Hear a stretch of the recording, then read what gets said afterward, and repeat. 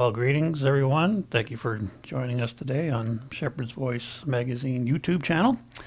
I hope things are going okay, and believe it or not, I'm not going to discuss the U.S. election in this YouTube presentation.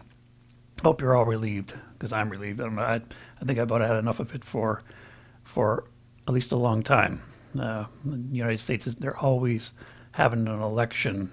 After one is over, another one starts within a year. So that seems the way it goes. So I just want to get started here on the message. A few weeks ago, it was after came back from the feast. I was scrolling through Facebook on my iPhone, and I saw a post for one of the channels I'm a member of, and don't exactly remember becoming a member, but one fellow was announcing a Bible study at 7 p.m. and you just click on a link, and here was the topic, and I thought, well, it looks interesting. Maybe I'll join this Bible study at 7 p.m. So I went on my computer and I clicked the link. And very quickly, and I think that's why they call it Zoom, I was suddenly in this Bible study. It was just hadn't quite started, and I got on, and there was just some chit-chat, and then the host said, welcome, JP. I think he called me JP. It depends on what the icon is that you are. It says, well, greetings, and I said, well, these are very friendly, and I was welcomed in. We hadn't gotten started yet. And the host asked me a little bit about myself, and I just gave him some information, and so off we went. And there was the opening prayer, and there was actually him, and it was nice, and a scripture reading in Romans, and everybody had a chance to comment, and I made a comment, and then it went on to the main part of the study, which was a video message from I guess a longtime church preacher that goes back to I guess what I found out is that most of them are come from the Worldwide Church of God organization, which we often mention on this channel, but maybe too often. But it's just the background, one way or the other. And this fellow was giving a message, and it was about half hour long, and there was a few interruptions along the way. People would make comments. But it was about, the focus was on Ezekiel 22. And it had something to do, I can't believe the full topic of the Bible study, but it is regarding the state of affairs and what the Christians should be doing in this, and what the nation's affairs are right now, and the situation, all this kind of stuff. So he went through Ezekiel 22. And again, here we go. I was looking to it. Well, this has very much a Anglo-Israel leaning to it. Not only leaning, but it was based on it. And this is what this presentation is not on the subject. That subject, by the way. It's some background to where I'm going. And I said to the group, I said, just for transparency, I said, I do not subscribe to that teaching. And that's what I said, just for transparency. I said I don't subscribe to it. Well, that got some kind of a reaction going, and I guess I started, I don't know how it escalated a little bit. I don't know exactly how that came about, but I know one fellow took exception to it and said, well, how do you explain, and that's usually the thing sometimes, well, how do you explain this, or how do you explain that? And I said, well, I'd be happy to answer you, and I said, and the moderator was very, very professional about it, and said, put an end to it. And I was glad he did, because I didn't get on that study just to talk about that. And I said, look, I've written on this subject. You can certainly go here, and that's it. So it was very. I think I was very polite about it. And Kim, my wife Kim, was there, and she said, yeah, she's kind of surprised at the reaction. I said, well, don't be too much. But anyway, the moderator ended up calling me on the Sunday, and he left a voicemail. I called him back, and and we had a nice chat for a while. He said that he kind of wanted to find out a little bit more about me, and he actually called Norm Edwards, who was part of this Shepherd's Voice ministry for close to 10 years, and Norm evidently spoke very well of me, and so he thought he'd give me a call, kind of get to know me a little bit, and I thought that was nice, and I respect him for that. So we talked a little bit about many various things and his background, and he goes way back to the in the church in the 60s maybe, and he was told me how zealous he was. He mentioned he fell away for a while and he came back, and so everybody has their story, but he was quite nice and kind of respected my position on Anglo-Israelism, for example. He thought maybe I was a little unbalanced in the sense that maybe I'm too focused on it. I said, well, there's only really 2 articles on the website, as opposed to volumes of books that have been written and used to further ministries. And, he admitted that this is one of the main things that brought him to, he says the truth, is that teaching.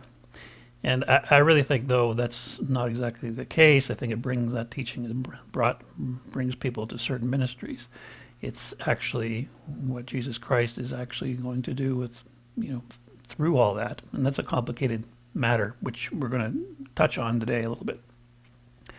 And I got on the next Friday, and, again, it was the same preacher, and again, it was based around that subject. So here, this thing is actually, as Darren Connery puts it, is quite a bit in the DNA of many people that have been in the church for some time. And but the subject this time was the state of the greater Church of God, and how this fellow feels that there's lack of love, and among other things, and it ended up being a lot about the shepherds. If you go to Jeremiah, I just put the quote in here. A lot of it was revolved around, woe to the shepherds that destroy and scatter the sheep of my pasture, saith the Lord. And you find that in Jeremiah and Ezekiel. And usually, the folks that were on this call, or on this Zoom meeting, were very much, don't have a very good feeling about past ministry and ministers. So there's a lot of stories told. Some of them was kind of interesting, and I just listened in, and I didn't really participate in this one. And some folks made some connections too, and they exchanged numbers because they went back to the 60s in a lot of this.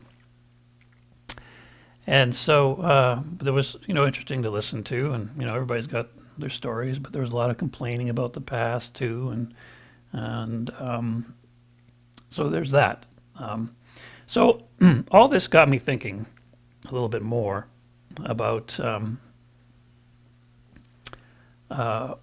generational church generations, for example, if you don't mind the term, or generational matters. I mean, if you look in the world today, I mean, there's those, they say Generation X or the millennials and all these things. It seems that different generations have certain characteristics associated with them. And I'm not sure what my generation is, but apparently that's the case. And, human resource people are pretty apt at understanding these kinds of things, especially when it comes to the workforce. And I'd rather start looking at the church the same way, looking at different generations. And I want to make sure I respect all that, because they had different circumstances and for which they were living in. So the Cold War is back in the 60s, 70s, or 80s. I mean, affects world outlooks and world views and certain tensions. I'm not an expert in the subject, but I just think that had a lot to do with it, especially how information was passed on as well, because information flows much differently today. So, and I really wanted to look at it a little closer, because I will say this, like, for example, getting on that call, those 2 calls, I just felt, well, I haven't been very successful in making those connections to those in the church or those of the same belief systems. I make some, and some, it's good. This is just a generalization. It's not all the case, but making connections with those of those generations, the multiple generations of the Sabbath day and holy day keeping people. And so it's been a rather unsuccessful endeavor. I mean, tried it, I really put my best foot forward on it, but it just always seems to run into difficulties and problems because I don't exactly look at a number of scriptures, namely Anglicanism or the faith once delivered, or other teachings, and how a church should operate, and other matters. I mean, you name them. I just don't see that the same way, especially in relation to prophecy and things of that nature. So, and I've been perceived as a threat as well in coming into different groups. It's like suddenly, you're a threat. Or who do you think you are? You got to humble this guy, and you become somewhat of a target. And somebody might be protecting their little fiefdom because they want things the way they are. So it's a very unusual and disappointing experience. I can tell you that, because I don't perceive myself as coming in as a threat. And because often people do attack and discredit what they perceive as a threat. And that seems to be consistent in history. So, it's even down to certain dress codes seem to also have an effect on folk. I guess if you want to say the old school dress code and how people dressed in church, or they still do. I mean, that's perfectly fine. I got nothing against what you wear in terms of putting a tie on and all these kinds of things. That's perfectly fine. You can see I don't have a tie on for I think about any of these messages. Have a tie on. I meant a sermon of mine was actually sent to a fellow out there on the Vancouver Island. It was recommended to him. Why don't you watch Jim here? And this is when wasn't in this venue, but it was in a venue locally here. We were renting a building and having services, and he basically said, what do you think of this message? What came back is that I was thoroughly unprofessional, and I didn't have a tie in that one. So I guess there was that was the takeaway altogether, and it was quite a strong rejection of me. But I think it was more because of being a threat. But anyway, that was the case, and even recently, I have it here.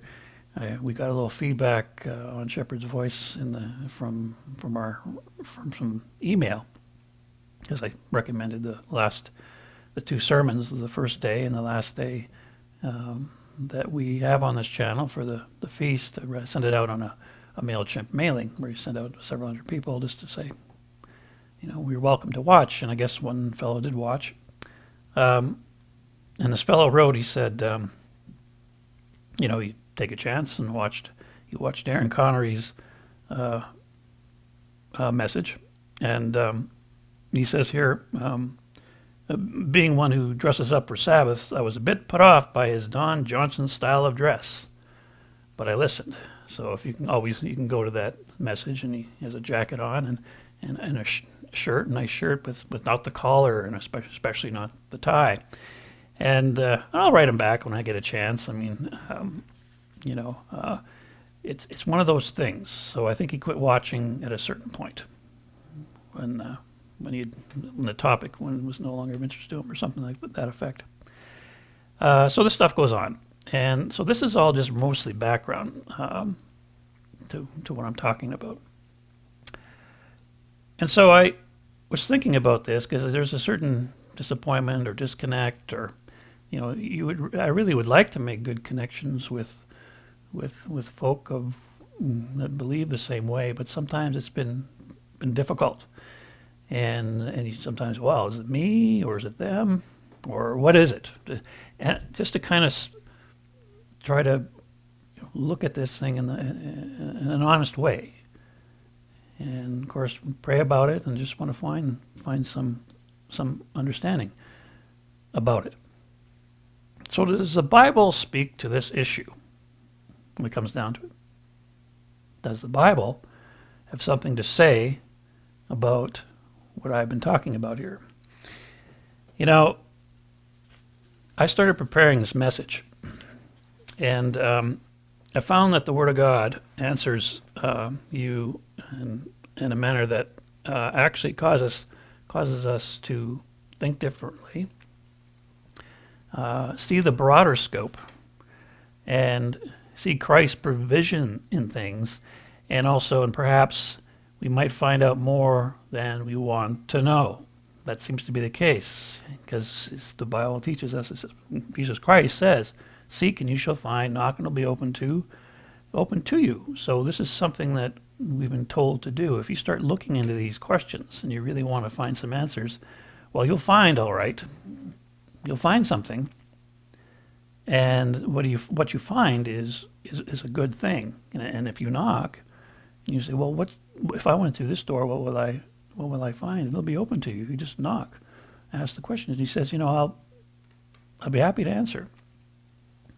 Of course, you have to do these things. You have to seek and knock and not be afraid to do that. And so that's important. And what I found is that even the original question itself is forgotten. It really comes out of view. And that is what I have seen personally, and I think maybe some of you would agree too. You know, and as I wrote this sermon, I actually started going in a different direction. What I wrote there, I didn't know where it was going. I really didn't.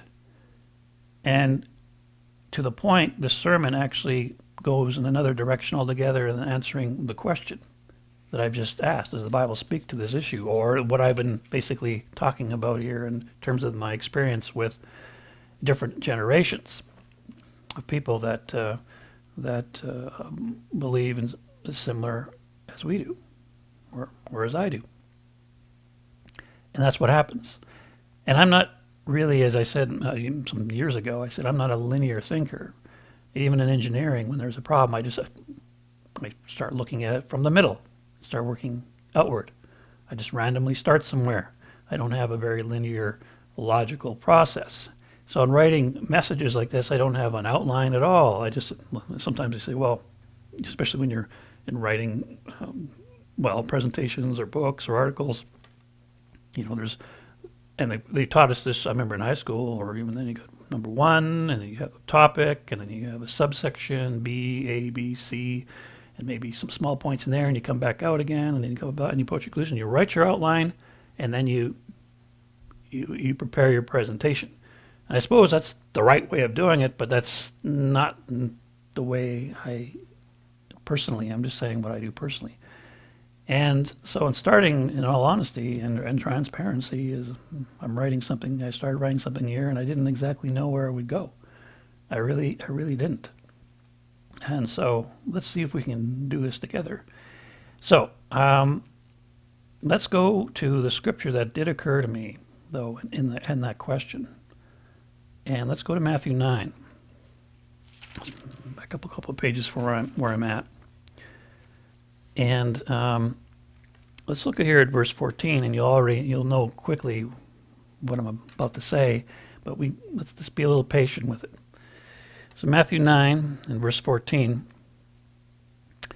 And the disciples of John came to him, saying, Why do we and the Pharisees fast often, but your disciples do not fast? And Jesus said to them, Can the friends of the bridegroom mourn as long as the bridegroom is with them? But the days will come when the bridegroom will be taken away from them, and then they will fast. So there's a certain mindset that is being expressed here. I mean, here's something new. Something is new here. Jesus Christ is new. And the bridegroom is here. It's time to rejoice, not to fast, is really his main point on that. But it sparked a broader answer than just that. And he says here, Jesus said to them, then he said to them, No one puts a piece of unshrunk cloth on an old garment, for the patch pulls away from the garment, and the tear is made worse. Nor do they put new wine into old wineskins, or else the wineskins break, the wine is spilled, and the wineskins are ruined. But they put new wine into new wineskins, and both are preserved. So you're probably already thinking what I might be referring to here. In general, the general interpretation is many would say, this is a reference to Judaism. That Jesus Christ has come, and then people are very set in the ways of Judaism at the time. But that's not really, there's a broader picture here that's being said, because it's a parable. Is what at least this is the way I see it. I see it as a parable, if you don't mind, where Jesus is really capturing a broader idea of reality of what's going on, and a broader idea of reality in terms of what their question was. And I'm really not surprised, because he has a tendency to do that, and I'm glad he does. If you practice or teach and believe something long enough, if you do this long enough, it essentially becomes who you are. It just becomes integral to your thinking. And particularly here, when we're thinking about a religious practice, if you would, it just becomes a part of you. And certain teachings become a part of you. And you interpret things through certain teachings. And it's just the way it is. So I'm very convinced in what you believe matters. And the Bible teaches us, be careful how you learn. It does. And when Jesus Christ says, believe in me, well, I guess it really does matter what you believe and who you believe in. But if you do these things long enough, they just really become part of, just integral to who you are and your behavior and how you interpret the world and reality and people. It's just the way it is. And I think it comes to a point where new wine or a fuller understanding or something new comes along, or a refinement, or even a fulfillment. As Jesus Christ was here, he was doing a fulfillment. Something worse can happen. I'm not entirely sure how to put this, but we'll flush it out. Or holding on to the past and becoming too rigid. Because it says here, the old way, or at least it says in another part of, I think it says in Luke, well, the old way is better, it said. Some new things cannot be patched onto old doctrines. Some doctrines just won't. Certain teachings and certain worldviews, certain things cannot be patched in. A new worldview or a new look at things, something fresher to say, there's a better way of looking at this. And because a lot of times it just doesn't suit people's paradigm. And they don't like that. It's because if you believe something long enough and teach it long enough, especially if you teach it, it's hard to let go. And it becomes a difficult situation too when those, say, of an older thinking, they keep trying to continually adapt or readapt these teachings to the changing circumstances. And that's a challenge too. So it sounds to me, and what I'm seeing in my experiences, it's best not to press too hard or expect too much from those who can no longer receive new things or new teachings. Because it says here, no one puts a piece of unshrunk cloth on an old wineskin, on an old garment, excuse me. Nor do they put new wine into old wineskins. They just don't do it. And maybe that's the point. Because the wineskin will break, and is spilled. So it's like the worse, the former is worse than the latter. Maybe it's best to leave it alone. I am not entirely sure, but this is what it speaks to me. I've shared this point with others. But I've heard it said to me too, and this is where we're transitioning a little bit. If you believe error, if you've accepted and believed in error and deception through your life, and then you're suddenly exposed to the truth. Let's just call it that for now for the sake of understanding. So you've been in mainstream, a Sunday keeping, Christmas person, observing these kinds of things. You're just very much a part of that. And you come into the terms and realization of perhaps the Sabbath. And you find out all the error that you believed this whole time. You know, you get mad. I believed all this. Now I'm going to take in all this new understanding about all this stuff. And as my friend was taking in, he was telling me on the phone that, you know, you got very excited and got all the literature. It was great, and that was good. When you come into that, and it's actually can be a very exciting thing to be first exposed to. But here's the thing. And then finding out that even then there was plenty of deception and error in the new, or say the material that you had received. That even was not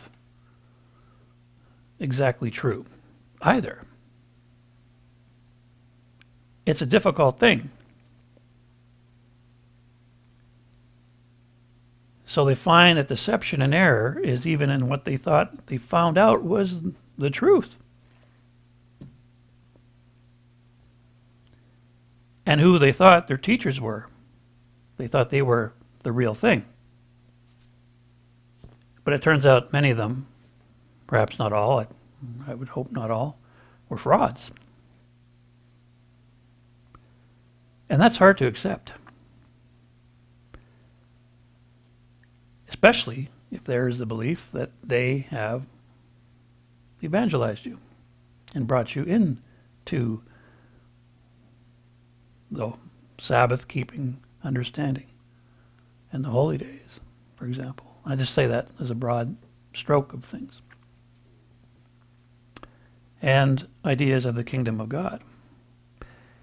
And the reason why this was said to me, because many of the things that I have brought to the attention of, say, my folks here on that Bible study, and others, and on this channel, and on the magazine, and over the years, is essentially, no, that what you taught wasn't right.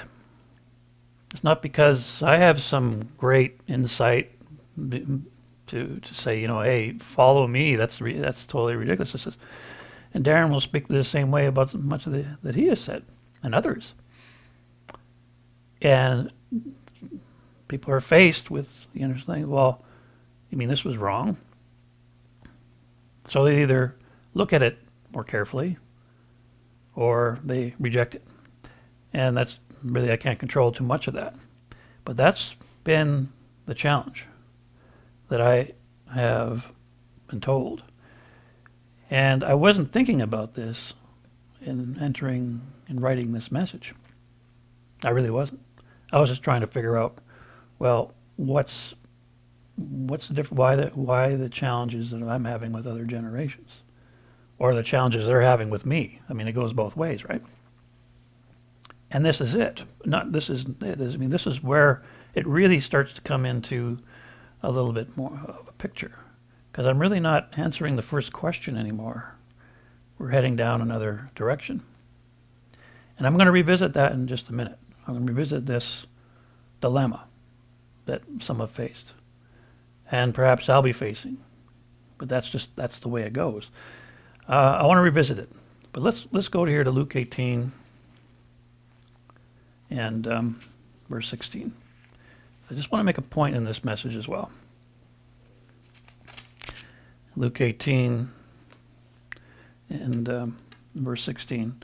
These are scriptures we're familiar with, but I want to make a little broader point with them. So, in verse 15 of Luke chapter 18, verse 15, and they also brought infants to him, that he might touch them. But when the disciples saw it, they rebuked them. But Jesus called them to him and said, Let the little children come to me, and do not forbid them, for of such is the kingdom of God. Assuredly I say to you, whoever does not receive the kingdom of God as a little child will by no means enter it.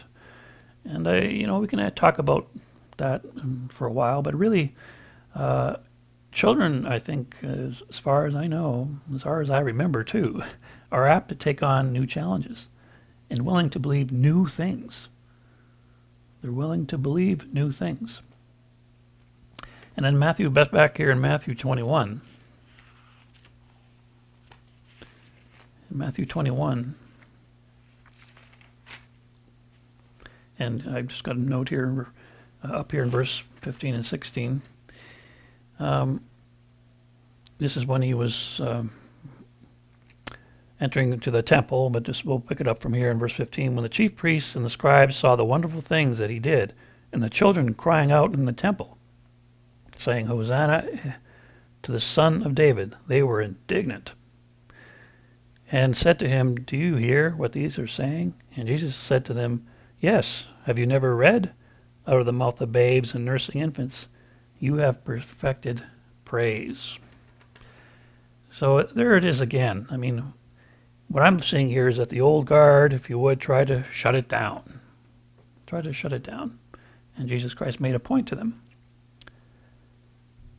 The thing is, we need to grow with the kingdom as well. I mean, in Isaiah 9, I think it's worth just reading it. And I'm fortunately flipped there really quickly. That's great. How lucky is that? Isaiah 9. And I'm serious. I had no markings here to grab. I just happened to find the right spot.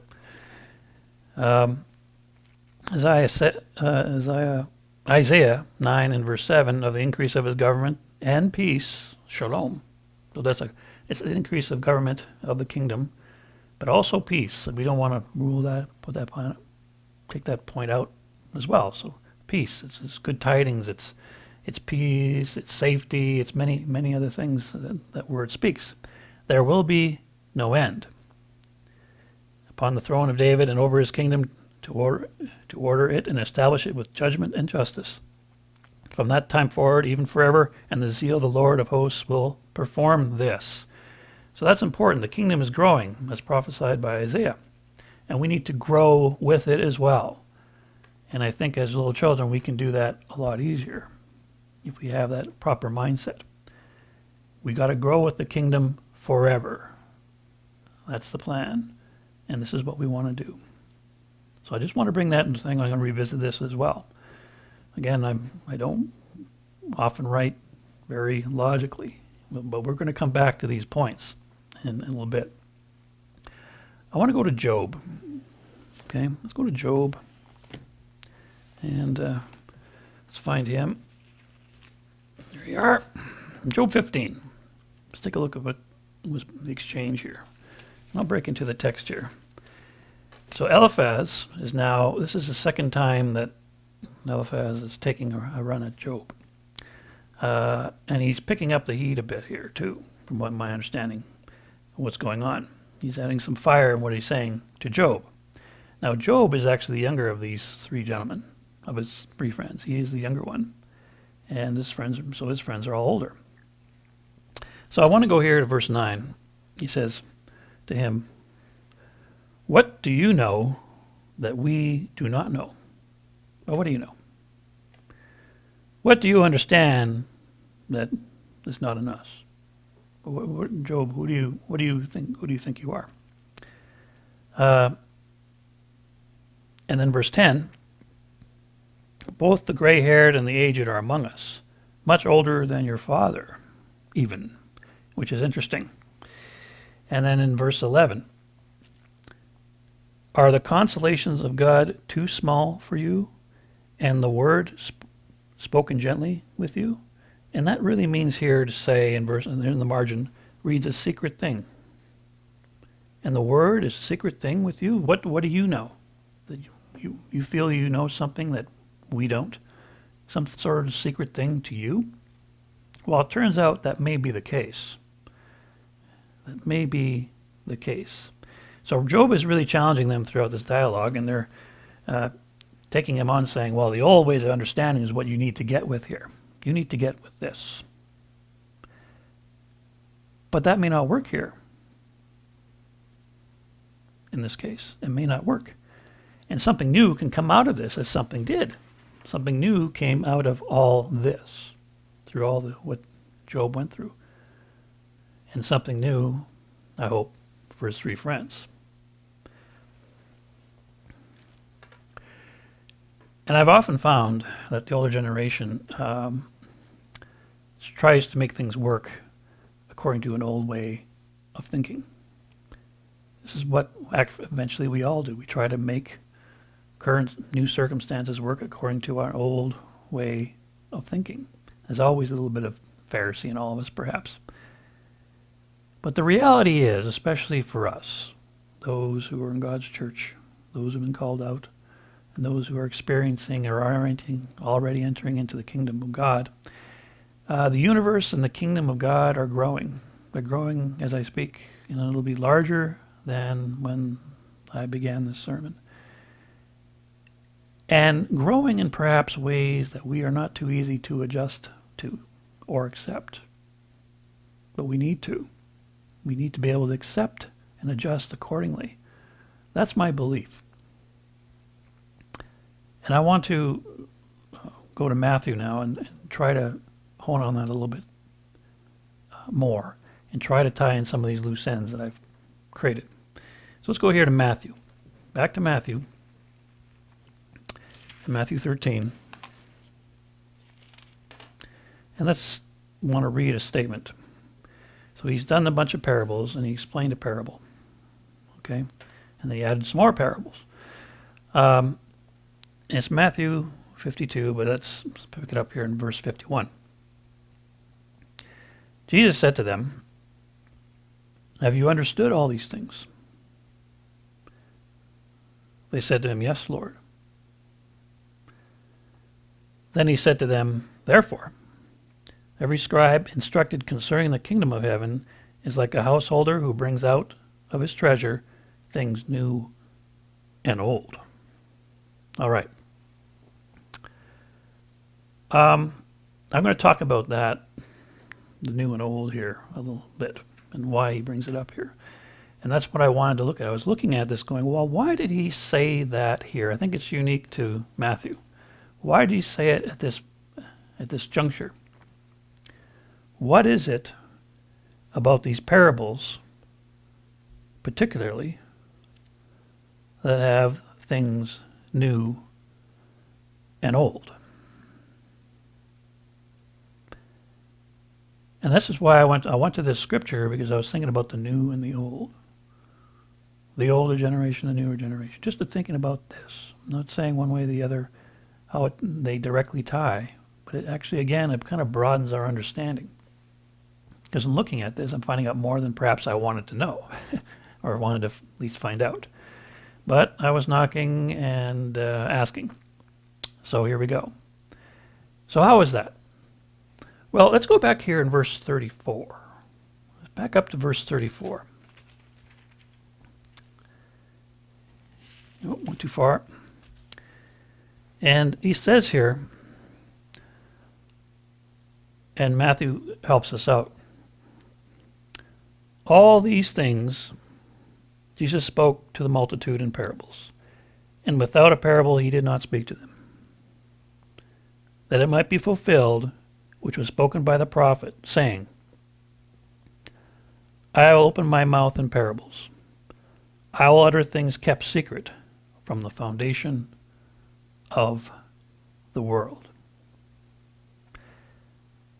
And I think Matthew has really given us a little help here in terms of what Jesus summarized to them later regarding the things new and old. This is a quotation from Psalm 78, in verse 2. It's not a direct quotation, but Matthew's saying, or not an exact quotation, but Matthew's saying this is a fulfillment. It's an adaptation to suit the circumstances, is what's happening here. It's an adaptation of what the psalmist wrote in the long psalm in 78, of what he wrote there in the second verse. The thing is, there's something very ancient about the kingdom of heaven. And I've talked about this before. There's something past, present, and future about the kingdom of heaven. But there is also something very, very ancient about it. You know, in Ephesians chapter 1 and 9 and 10, I've brought this up before. And I was going to break into the text very quickly in his introductory words to the Ephesians. He says, "Or having made known to us the mystery of his will, according to his good pleasure, which he purposed in himself, that in the dispensation of the fullness of times he might gather together in one all things in Christ, both which are in heaven and which are on earth in him." I think this is a reference to the earliest, furthest back insight the Bible goes. It goes before Genesis 1:1, way before all that, because he purposed in himself. He had to do it this way. He couldn't purpose outside himself. He purposed in himself because it comes from him. And it was the only way it was going to work. But he purposed it in himself. And that's an important key. And I think this goes back eons, if time was before time. And he decided to put all this into play. And when he purposed it in himself, it became part of who he was. It became part of his passion. And Christ is part of that passion. It's all that. And we want to be a part of that too. So this statement here that Paul brings into play, brings into this little nugget of information, is that this doesn't happen after the fact. This is way before all that was. And we see, though, the kingdom of heaven, the kingdom of God, if you would, that's another discussion too. We look at the kingdom, say, from that ancient point of view, but also as we see God's work and we see history, when we see things of old, the things of old. We see it play out through the Bible from creation, the early times, the patriarchs. We see the kingdom of God play out with Israel. There were times that were in slavery, and then in the wilderness, and the promised land. We see this narrative and the experiences and the voices of the prophets as we see the kingdom of God being revealed or progressing, if you would. We now have Jesus Christ very much in view. We have him in the picture now, and that's our current reference. And we also have the kingdom future. So the kingdom of God is moving forward. It comes as an ancient point of ancient understanding of the kingdom. The kingdom has always been the kingdom, but there's been an ancient kingdom. There was a past, and not so past, more closely the modern, and time of Jesus Christ, and now to the time we're at today, in the future. So the kingdom is growing, and it's moving forward. And yet, it's somewhat hidden. Or it is hidden. But it's somehow hidden. As it is said here, I will open my mouth in parables, I will utter things kept secret from the foundation of the world. And there are there are things that are hidden. This kingdom is hidden. The kingdom of God is hidden. And yet, as we see in these parables, evil is hidden too. Indeed. And it may become a little more apparent. The offensive things that Jesus talks about in these parables in Matthew 13. And there is another message on this channel that Darren goes into much more detail on these. And you can check it out in the links below if you want to reference that video. I'm not going to go into that kind of detail. So the scribes of their time, and then we're going to flesh this out a little bit more, again. The scribes in their time were so wrapped up in the past that they essentially embalmed certain traditions and old erroneous ideas. They embalmed them. They just embalmed them and could not adjust to the new circumstances. And they couldn't adjust to, say, the presence of Jesus Christ or maybe John the Baptist as the kingdom moved forward. So if we're going to be good scribes in the faith, we search into the truth. We don't chase after it. We have the truth. We just search into the truth. And that's important. And that takes effort. And we are looking at ancient and new things. This is what we do. I find that looking at, say, the ancient things, such as the Ephesians 1, 9, 10, speaks a lot to me. And I share it. I'm hopefully I'm being a good scribe in that regard. And we also, a good scribe, must learn and live the truth as well. And we share and bring out of our, household things, brings out of his treasure things new and old. What's of the most value at the most appropriate time is what I'm saying. That seems to make sense. So we need both. We need the old and the new.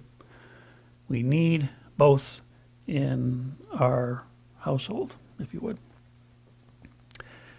Additionally, the scribe, the good scribe, now that we're looking at this in context, the good scribe knows that evil and offensive things are growing along with it, along with the kingdom and even in the kingdom of heaven. And that comes out of his treasure too. He knows these things. And that's a very important part of what I've always overlooked here. So the evil things, perhaps even what you thought was truth, or frauds and all that maybe you've experienced, those teachers who are not so authentic,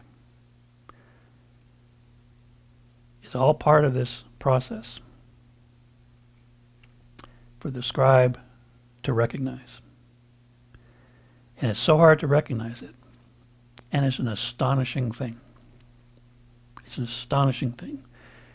And if you have trouble with difficulty accepting what I'm just telling you, let's go back to verse 41. The Son of Man will send out his angels, and they will gather out of his kingdom all things that offend and those who practice lawlessness, and will cast them into the furnace of fire where there will be wailing and gnashing of teeth.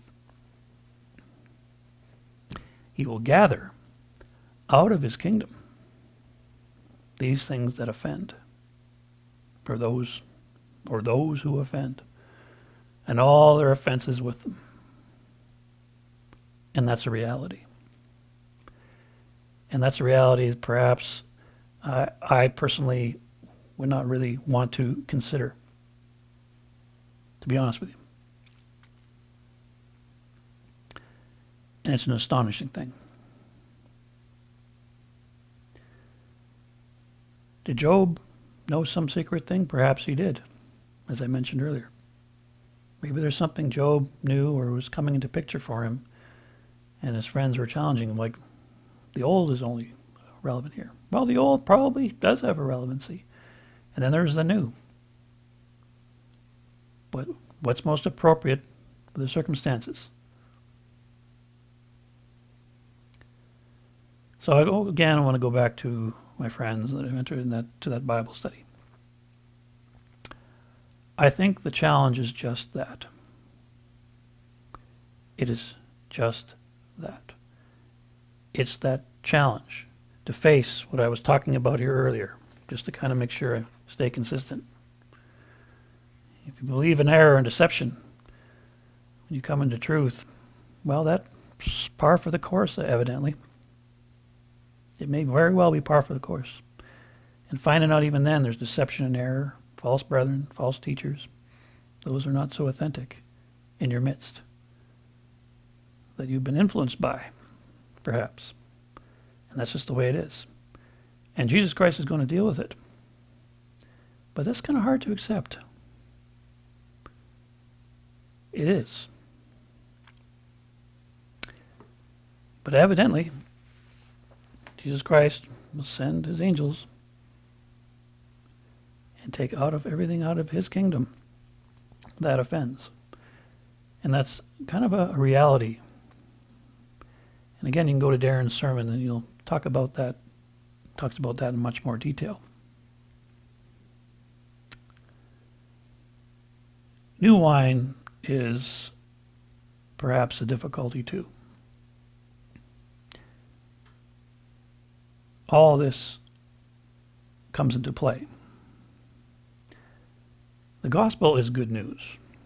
New. It's new. The gospel is new. It keeps being new. And we want it to always be new to us. Not some old message. It's still a living and growing message that should be growing in us and with us. And new teaching is often very disturbing. The gospel is very disturbing for the people at that time. It came in and disturbed a lot of folk. Good or bad, it just disturbed people. And old wine has goodness. It absolutely does.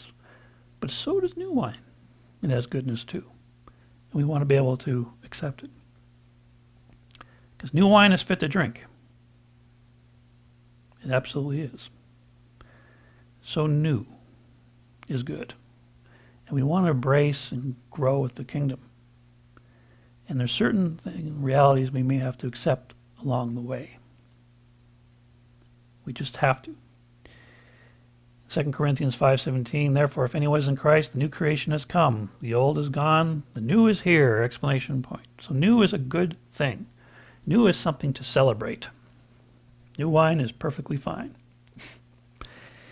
I want to go to the book of Revelation as we wrap up here. Way up here in the book of Revelation.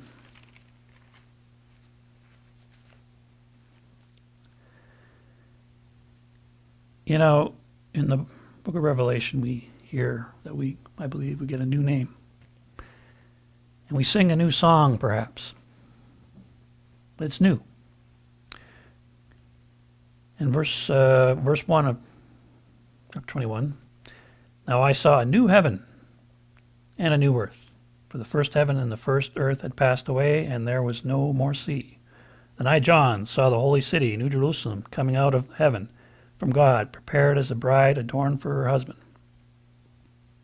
And I heard a loud voice from heaven saying, behold, the tabernacle of God is with men, and he will dwell with them, and they shall be his people. God himself will be with them and be their God. So we saw here also a new Jerusalem coming down from heaven. In verse 4, God will wipe away every tear from their eyes. There shall be no more death, nor sorrow, nor crying. There shall be no more pain, for the former things have passed away. Then he who sat on the throne said, behold, I make all things new. And he said to me, write, for these words are true and faithful. You know, I've said God started this in other messages. God wanted more God. It's the only way it can work. It's the only way it's going to work. But God wants more of himself. That's really what it boils down to. Because God is growing. God himself is growing. And perhaps God himself is experiencing new things. And I think so. And why not? We want to grow with him in the best way we can. And that's up to you. So, brethren, I hope to leave you on that positive note. And thank you for watching. Be sure to make any comments if you wish, or write to us at svminfo@shepherdsvoicemagazine.org. And be sure to like it if you liked it, this message. And as Darren says all the time, tell a friend. And thank you for watching. We'll see you next time.